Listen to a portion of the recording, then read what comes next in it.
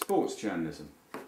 It's strange how I got into sports journalism. It wasn't anything that I'd ever sort of considered. But I was having lunch once in Hyde Park with Kirsty Wark.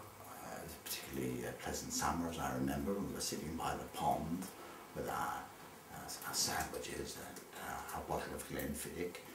And Kirsty said to me, "Geoffrey, why have you never considered a career in journalism? You'd be superb on Newsnight." I'm not sure what's going on between her and Jeremy Paxman, but we'll sort of leave that to one side for the moment. I think perhaps a bit of competition.